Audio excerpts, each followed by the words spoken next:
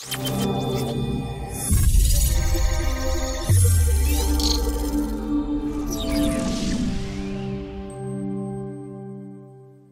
a seat, everybody. I love my wife.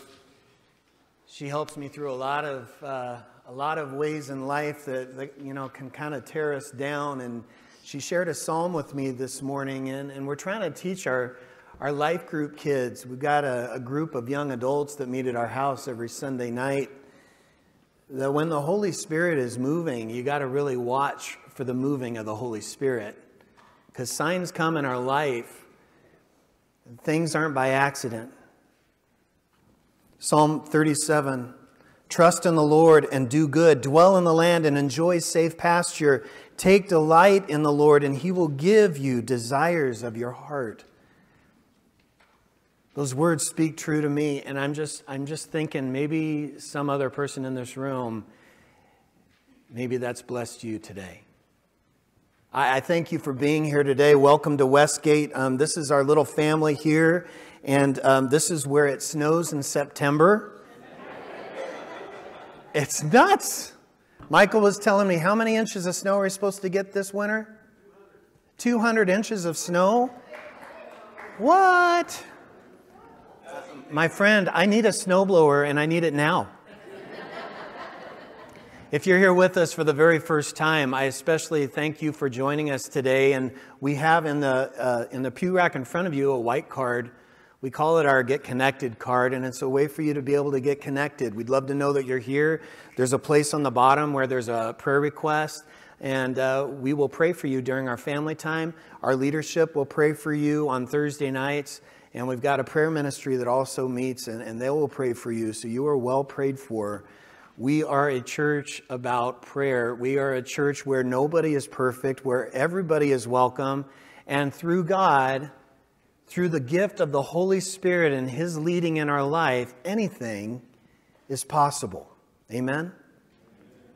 We're in week 2 of this message series, and we're calling it Works in Progress because we are, in fact, works in progress. Over the coming weeks, we're going to basically explore these various spiritual practices that help us grow as Christ followers. We're going to be talking about how we live life together. We're going to talk about what it means to worship God in an authentic way. I'm not just talking about singing praises to God, but having a lifestyle of worship when we're not here on Sunday. We're going to talk about giving with a generous spirit and a joyful heart. We're going to talk about living in community together. Today, I want to talk to you about a really important subject, about serving.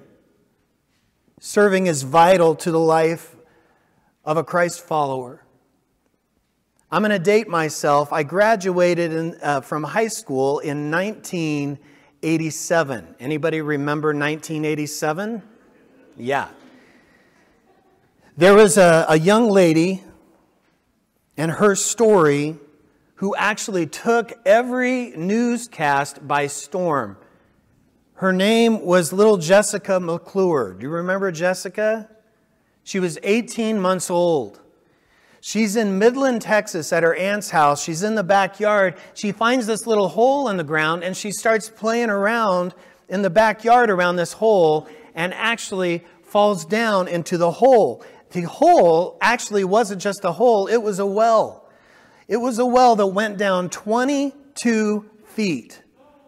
She fell all the way down in a well the size of about like this, 8 inches in diameter. 18-month little girl. She's all by herself in the dark in this well. Every rescue worker around came to her rescue. There couldn't have been more people called to rescue this little girl. Hundreds of people came for one purpose, and that was to rescue little Jessica McClure. The problem was this is a really difficult situation, very delicate. How are they going to save her? She actually fell into the well. One of her legs was stuck up in the air above her head. And she was in that well for days. In fact, 56 hours. And workers from all over the area came. There were policemen. There were people from the fire department. There were paramedics. There were doctors and nurses and even child psychologists and engineers and oil drillers. They worked tirelessly.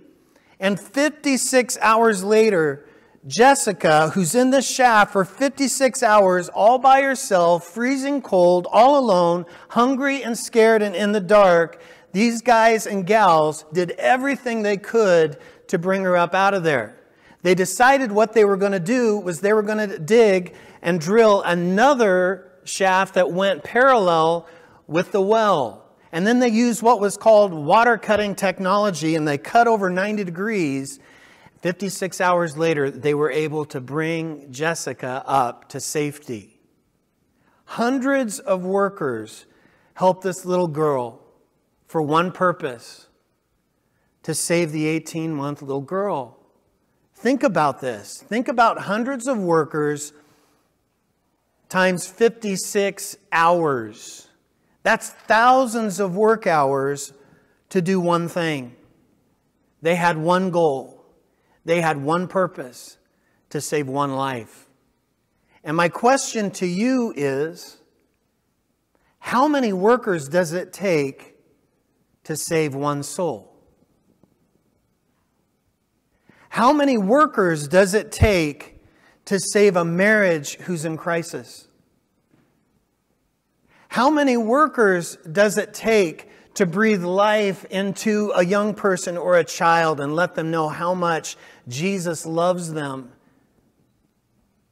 The answer to that question is, it takes everybody. Amen. It takes all of us. Everyone here today.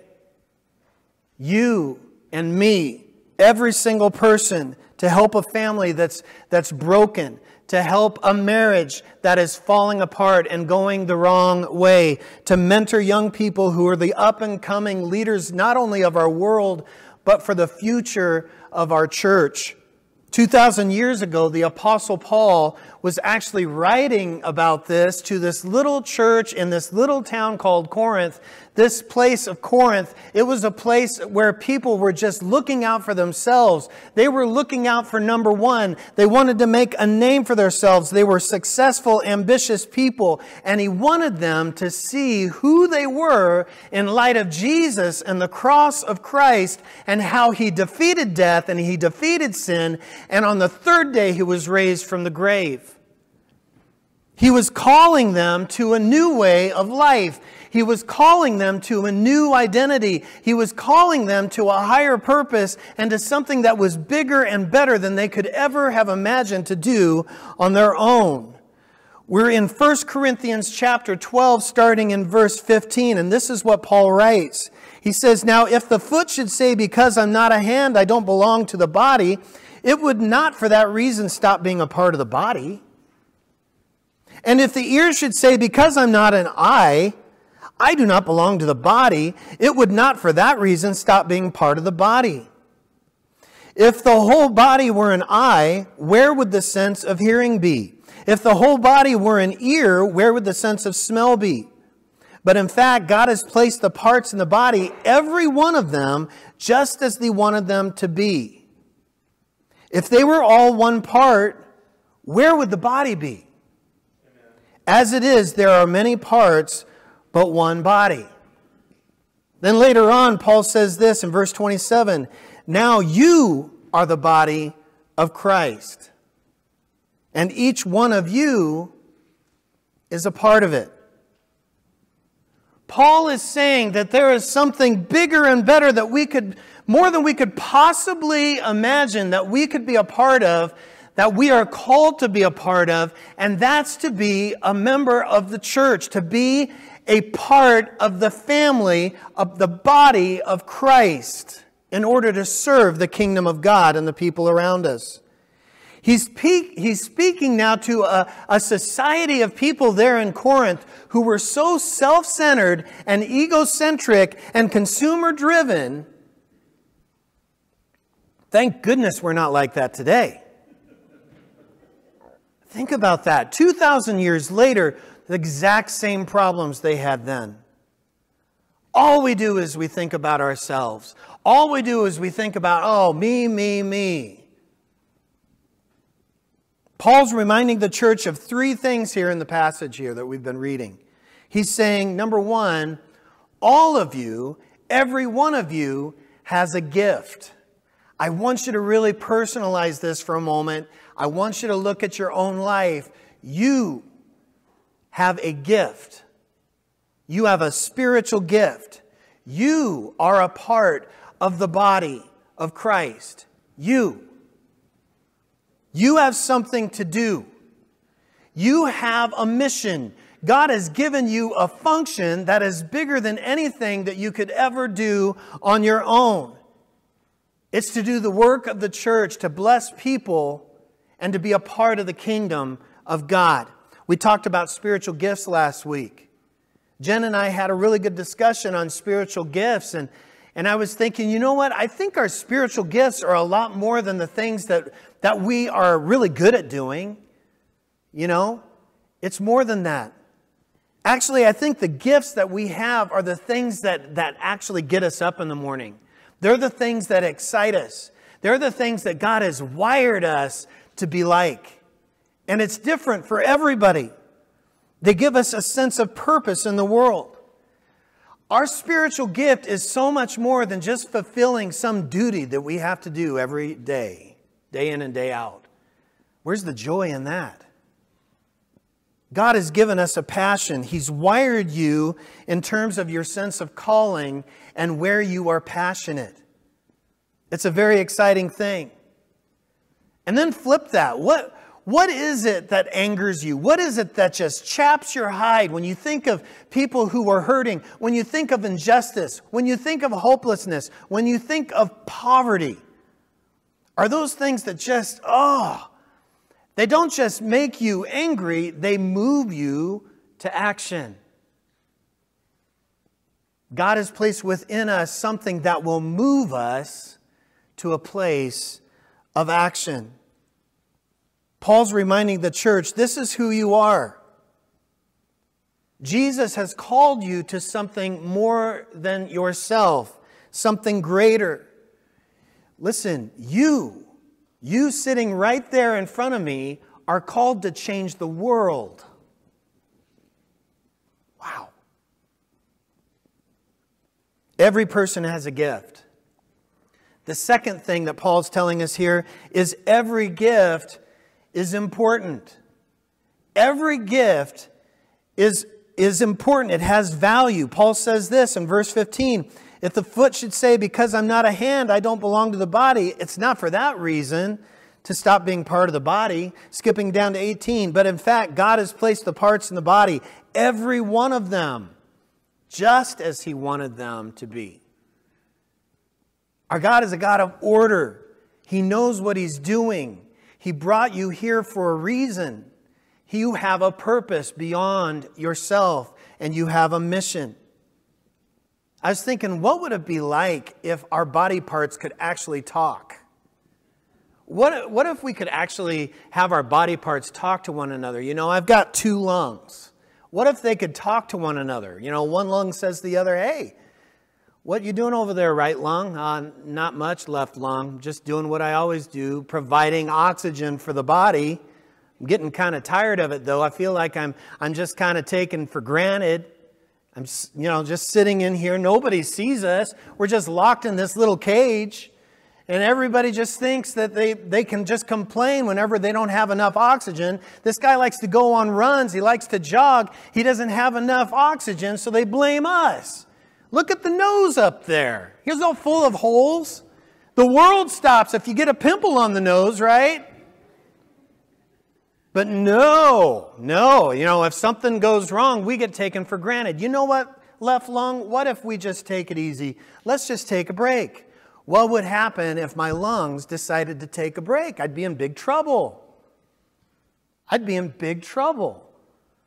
Thank goodness my lungs work the way they're supposed to work. When my body parts work the way they're supposed to work, that means my body is healthy. It means my body is productive. It means my body can be strong. The same thing happens in a healthy church. The exact same thing. We're a church that's thriving and growing because we have people who are working in their sweet spots, in their passion, in the way that they are wired by God, and using the gifts that God has given them in order to serve other people. We are all given this kind of passion. It's what makes a church healthy and strong. So Paul says everybody has a gift. He says every gift is important. And thirdly, everyone has a calling. Everyone. Every one of you has a ministry. Think about this. People think that ministry is just done by people who get paid to do it, like the pastor who stands in front of you. Or, the people who are church leaders. They're the ones that are supposed to be doing the ministry. I'm just going to hang back and I'm going to watch. I'm going to applaud them. Great job. No, it's not like that at all. You know what ministry is? Ministry is how you use your gifts, how you use your talents, how you use your calling that God has given you in order to make a difference in somebody else's life, and you serve them that way. That's what ministry is called. There's a reason why this is important. Because God has specifically gifted each one of you individually to be in a place and be in a space and be in a time where you can actually make a difference in somebody's life that I can't make a difference. I don't know the people that you know. I don't work where you work. I don't get to know all the different things that you know in your circle of friends, where you can serve those people that I can't. You can love on those people that I can't. You can encourage those people that I can't. But God in His wisdom, He's put you in lives of people that I will never meet, see, or know. Do you think it's by accident? Nothing's by accident. The Holy Spirit has placed you in time and space, here and now, to change the world. And your world are the people around you. That's your world. Every one of you is important. All of you are necessary. And together we have this calling to join God in the work He's doing in redeeming and loving and reconciling the world to Himself. You have a calling and a mission and a purpose beyond what you do normally day in and day out. And we get to be a part of His mission together. That's what I love so much about our church. I love how people lean into their passion. They lean into their giftedness in order to serve other people. So many of you are doing this.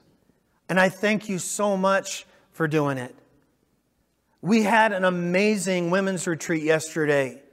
It was amazing because of all of the volunteers who put forth effort and worked in their sweet spot in order to make something an amazing experience for 60 ladies who came here from around town to worship God.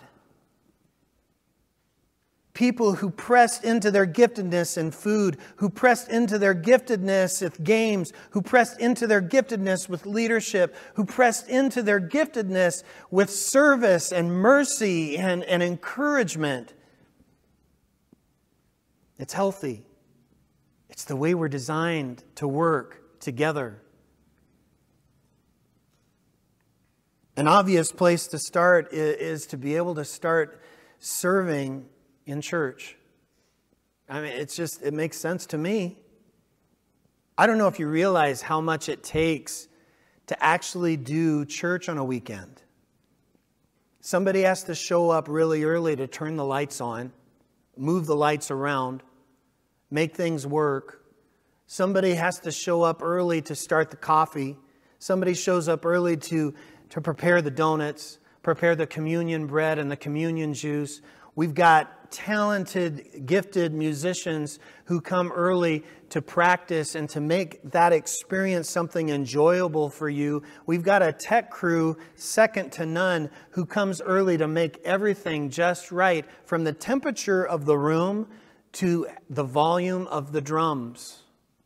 Everything that we do for a reason and for a purpose, and it takes a lot of energy, and it takes a lot of passion. And for those of you who do that, gosh, I haven't even started yet. We have like people who actually take time out of their day to come early to smile and greet people from the parking lot all the way into the worship center and let people know, hey, we are so glad that you're here. We'll show you where to go. Do you need help to find where the child check-in is or wherever they need to go? Then we have a whole crew of people, not just in this room, but in all these rooms over here, who have these gifts of teaching and nurturing our kids to tell them how much God loves them and how much God just has a plan for their life, because they too are a part of the body of Christ, and they have a special place and a special mission and a special purpose. Creatively teaching kids the love of God and the stories of Jesus. We have people who actually volunteer. Get this, it blows my mind. They actually volunteer to help out 4th and 5th graders. I mean, it's nuts. But they do it, you know why? Because they're leaning into their passion and their giftedness. We have people who hold babies for an hour specifically because they love babies and they want the parents of those babies to be able to come in and enjoy an hour of worship together and just to spend that time. Those are some of the things we see. Imagine some of the things that we don't see. Imagine some of the areas that we don't see that aren't so visible, the behind-the-scenes stuff that are going on. I think of people like Kay Kempe. I think of people like him who devoted his whole life to serving people. Not only our community here at Westgate, but as a volunteer firefighter. He loved on people, and we honored him.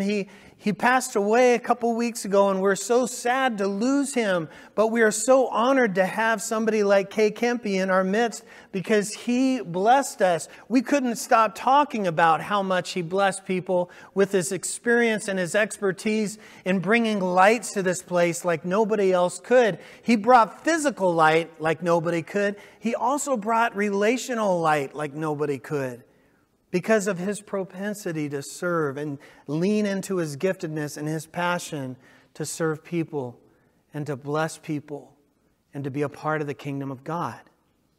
And that's just one person using their gifts to serve the church. There are so many ways for us to be able to do this. Maybe you have a gift for building things. You're really good with a hammer and you're really good with a saw. We could use your help here. Maybe you just love to make things beautiful. You love green grass. You love to be able to make things just really pruned and cut and nice. You love to rake. God bless you. We could really use you. You know, all of that is done by volunteers here. These are guys who have passion for this, and they lay into their giftedness this gift of service. You could be a part of that. Maybe you have been gifted by being a morning person. And you have this beautiful smile and you have this welcoming, warm heart where you just want to welcome people in. And you could be a part of our First Impressions team. It's a vital ministry here. Just letting people know that you love on them. A great way to start out and get involved in ministry. Men, get involved in our annual men's breakfast. I guarantee you will go away full. The food is second to none. Kelly leans into his passion in the kitchen and does an amazing job. Guys, we spend time in that meeting not just talking about spiritual things, But guys, we talk about projects that we can do for the church and for the community. How can we be servants to other people? Ladies, you could be a part of the women's ministry. You could be a part of a ministry that just loves studying the Word of God. Maybe you have the gift of teaching. Maybe you have the gift of mercy. Maybe you have a gift of leadership, and we need you to be a part of that. Maybe you need to be a part of a life group. Maybe you need to lead a life group. Hey, if you don't want to lead a life group, maybe you have a home where you could lead a life group and host a life group. It would be an amazing thing. Everybody has a purpose. Everybody has a mission. We need leaders and helpers taking care of people who have grieved the loss of a loved one. This is a very specialized area in our Grief Share program. And it's vital to where people are at in their growth as Christ followers. Maybe you and your spouse have had an amazing journey, not a perfect journey in your marriage, but an amazing journey where God is so strong where you are weak. And you want to share that kind of knowledge and share that kind of wisdom by being a mentor to another group, to another couple that desperately needs mentors in their life. We need that here at Westgate. We need people who are gifted with the ability to work with numbers and to help with counting and bookkeeping and payroll and be a part of our finance department. We need people who are passionate about our youth, who are passionate about our little children, and just have the gift of teaching and have the gift of knowledge to be able to just help them understand what joy is in the kingdom of God. We need people with the gift of helps to prepare our communion and to be ushers and to be able to spread the communion around to the rest of the people and to be able to pass out the offering baskets. Maybe you're passionate about the less fortunate. Maybe you're passionate about people who are lost in our own backyard here in Spokane. By all means, get involved in our benevolence team. Maybe you just have a heart to be able to share Jesus with people on the other side of the planet who don't know who He is, and you have this desire for cross-cultural missions. By all means, get involved in our missions department. So many ways to get involved. By the way, I just have to say, Jennifer and I had the opportunity to be able to house some friends this weekend, some missionaries from the Philippines that you don't know, and I would really like to bring them up and introduce them to you. Would you give a warm welcome to the Prop family? This is Mike and Jean. Hey boys, will you stand up for a moment as your parents are walking up? This is Luke over here and Mark. Are you guys going to go for Matthew and John? We're done. No, you're all done? Okay. Come on up here. Come on up here for a moment. I'm going to move this down here. If you guys want to sit there. Oh, you're going to take my seat? That's fine. That's totally fine. That's totally fine. No, it's all right. It's all good. Have a seat. Look at this. I'm going to turn this on so then you guys can talk. But I just wanted to bring them just as a family who has devoted their life to ministry. This is a family, and I'm going to let you talk. I'm going to try not to talk too much, but these guys have really leaned into their passion, and they found their sweet spot. So my first question to you, Mike and Jean, how did you figure out that missionary work was your passion? I was 15 when I came to faith, and an elder at the church in Southern California was from the Philippines. And I realized very quickly I was no longer wanting to be an engineer. I wanted to pursue full-time ministry. Yeah. And he told me, you're going to Bible school, you're going to need an internship. I have family doing ministry in the Philippines. I was 18 when I left for school, and I thought, a year in Asia, why not? And I went and I saw so much need that a lot of people were giving out food and clothes, but I didn't see a lot of people working for the spiritual needs in the slums where I spent that year. And I realized I could do this. I could make a difference. And I like significance. I think we all do. And I felt like, yes, this is what I should do with my life. Awesome. Jean, you have anything to add? It's totally opposite for me. I grew up in a ministry family, and I wanted out. But after college, I realized that the Lord had really called me into ministry, and I had to obey to really have that peace that I really wanted in my heart. Oh, that's awesome. Hold that. It comes to my next question. What's it like to know that you are truly, in fact, leaning into your sweet spot, into your passion, this God-given ability that God has given you in order to be an encourager, to be a teacher, to be a preacher? Well, it's peaceful. That's the thing that the word that comes to mind, because there's so much that's calling for your attention, calling for people needing you.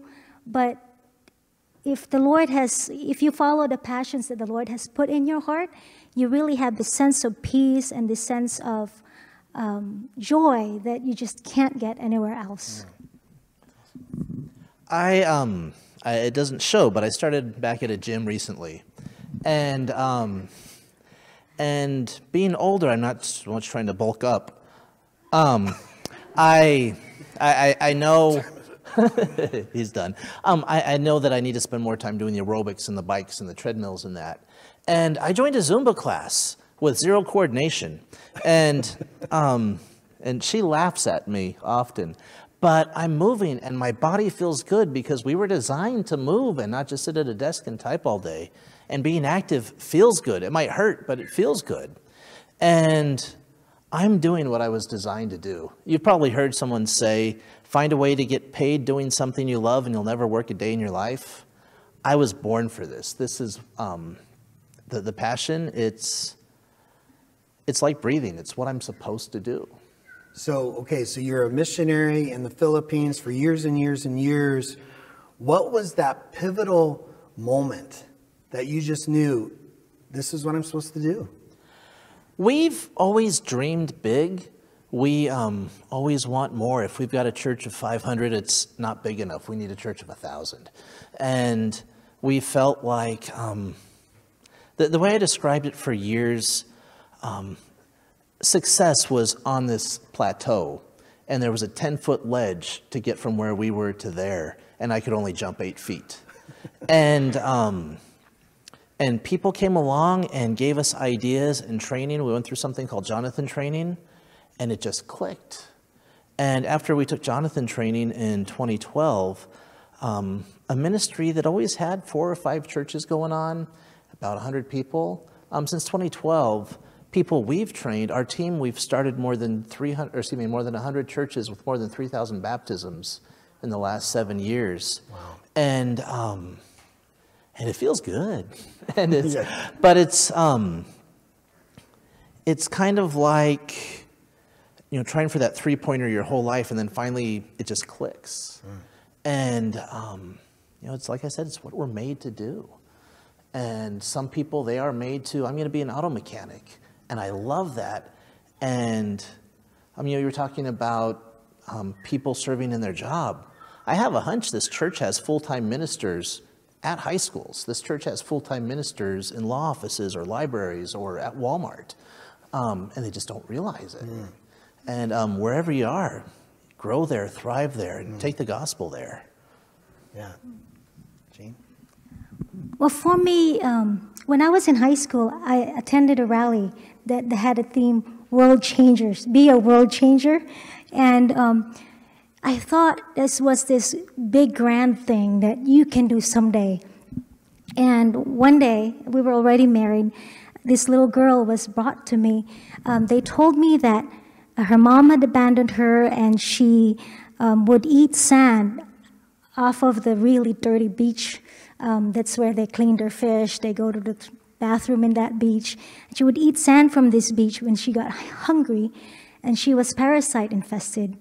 And she could barely stand up, and they brought her to me, and no one wanted to carry her because she was dirty.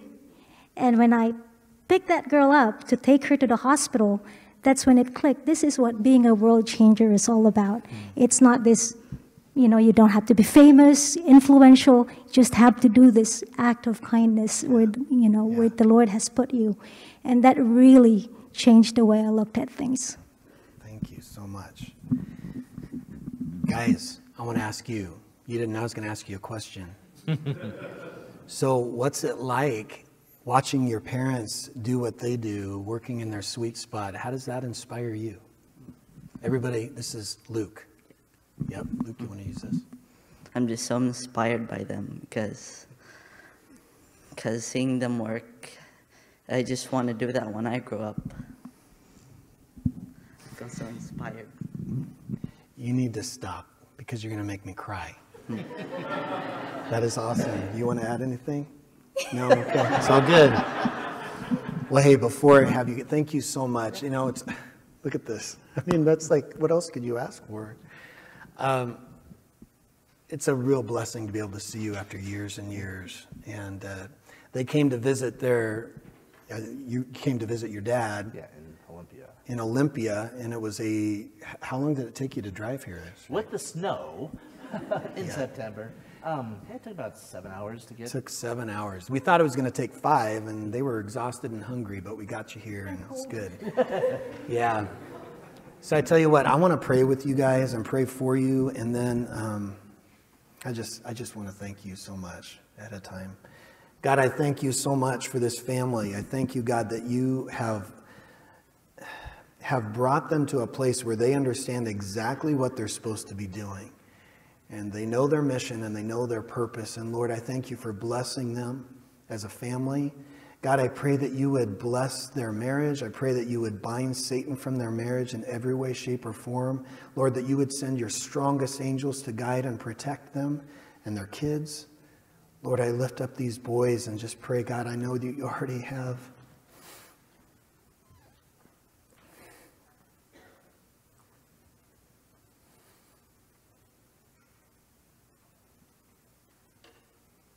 An amazing plan for their life, where they will change the world.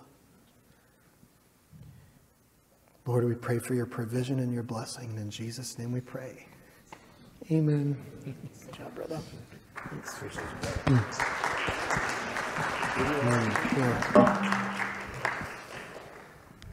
All right, so here's the thing, you guys.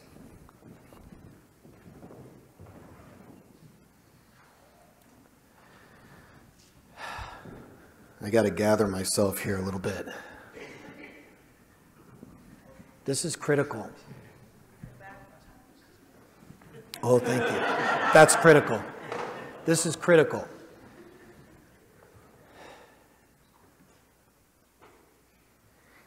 If you have a passion to be a missionary across the world, do it.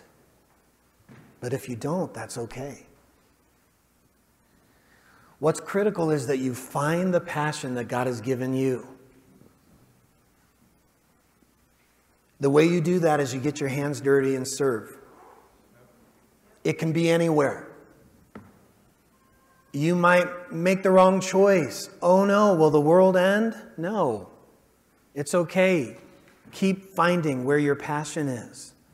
This is part of what it means to be a Christ follower, where nobody is perfect and where anything can happen.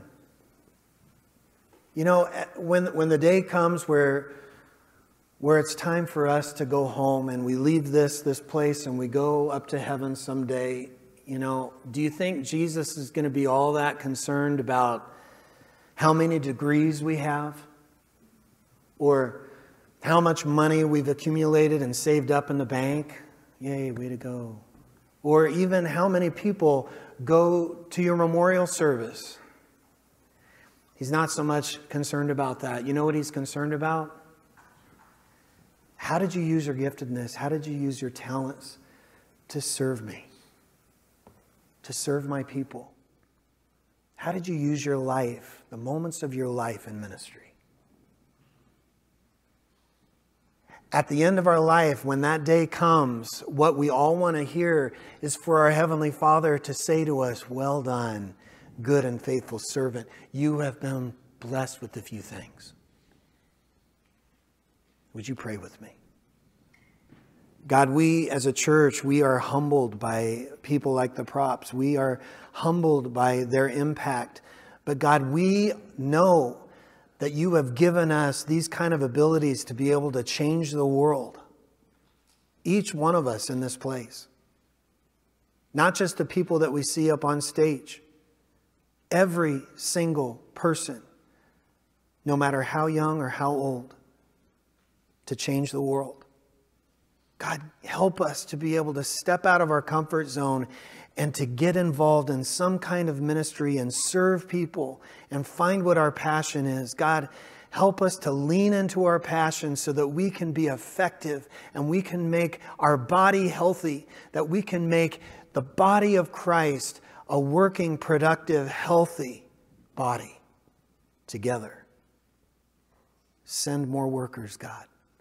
And it's in Jesus' name we pray. And everybody says together, amen. Would you stand with me? And in these next few moments, as we worship the Lord in this time, I want to invite you, I want to extend to you a time of invitation. Maybe for the first time in your life, you're kind of like, wow, I just want to I don't understand it, but I feel compelled to come forward and talk to the guy who won't stop talking. And I want to talk to him about how my life can be changed. I can't change your life, but Jesus Christ can.